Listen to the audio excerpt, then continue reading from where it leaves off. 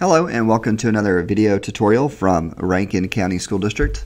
My name is Josh Frazier and today I'm going to be walking you through how to bring courses into the Career Cruising system from the master course list. Now, if you see any differences between the video and what you actually see when you log in, it's most likely because you're not a Career Cruising top level administrator. And so, as a rule, almost every school has just one Career Cruising top-level administrator. However, we can add one more if you guys are a bigger school. We can add more. For most of you, you'll be just a regular school administrator / counselor, and the only difference is you can't edit the course list. So, let's get started. I'm going to go ahead and log in. So, I'm going to put this in here. Let's see. This is Northwest.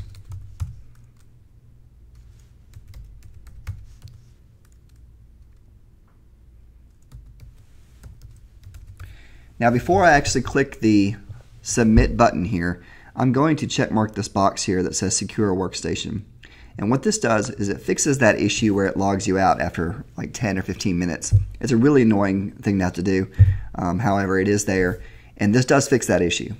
Now, the reason they did this was because they had a lot of issues where people were logging in computer labs, and they would just stay logged in, and then students were able to go in there and edit the course list and all kinds of crazy stuff. So that's why they did the Secure Workstation button. So I'm going to click on Submit, and it brings me right in here, and I have my total students. And I'm going to go ahead and click on Course Planner over here on the left side.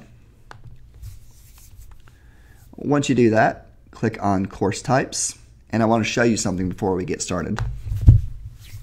So right now, it is showing that we have 0 courses at the school. Of course, that's not true, and the reason is because we need to pull in those courses. So I'm going to go ahead and click back on Course Planner. I could click right here, or I could click the little breadcrumb trail located right here. I'm going to go ahead and use this button on the left side. So now I'm going to go down to Course Master, and I'm going to click on Add New Course located at the top right. Once you get here, you're going to hit this little drop down next to Select a Discipline and click on Show All Courses. Alright, so we have the courses here, and there's a pretty good bit of them. I'm going to go ahead and click on Check All, and we get a blue check mark box here, and click Add Courses. Now there's one more step you got to make sure you do or it will not work. Down here on the right, you have to click Done for it to save everything. So let me go ahead and click on that. And we get back to the screen. Now we need to actually go back to the Course Planner homepage. So up at the breadcrumb trail that I showed you a second ago, we're going to click on that button. And now when I go to Course Types, which we all need to do, I now have all of these courses located in here. Now here's the problem. Of course, we don't offer all of these courses. And courses like Homeroom Grade 9, Homeroom Grade 10, those types of courses don't count for any credit, so you can actually just take those out of your list. Well, the question is, how do we take them out of our list?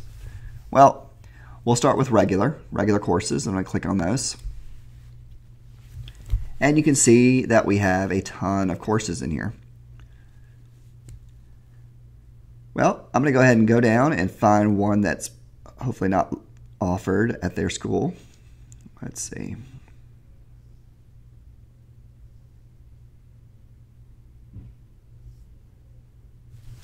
I bet you I know one. Let's do ICT. Okay. Obviously, Information and Technology 2 is not located at Northwest Rankin High School because that was a middle school course. We actually don't even offer that course anymore. However, you do not want to delete the course. You don't want to delete the course because if you delete the course, then students who took the course, it will no longer show as a credit-bearing course for those students. So you don't want to delete it. What you want to do is make it unavailable. And when you make it unavailable, that basically means that students can't select it to add it as a course when they're doing their course planner. So I'm going to go ahead and click on that and uncheck the box. And you know what? Algebra 8th grade, we can go ahead and take that out. We can go ahead and take Spanish 8th grade because, of course, this is a high school. So I've got those. I made those unavailable, but nothing has changed quite yet. So now that I've got those courses unchecked, I'm going to go ahead and go to the top. And I'm going to click on Update Availability. If you don't click this button, it will not save your changes. So if I'm doing a ton of changes, every once in a while I'll just come up here and click on it, just so I can have it up to date so I don't lose anything that I've worked on. So that is essentially how you edit the course master list. Now it's important to do this because when students do their course planner, all of the courses that they have available, they can actually check mark the box and go to those courses and add them to their list. Now if they have a whole bunch of courses that aren't offered at your school, it's going to get very confusing for both them and you as the counselor. So it's important to have this list as up to date as possible. Now the question I always get is, what if I don't see a course that we offer? Well, in that case, you'll email me and I will add the course and push it to your school.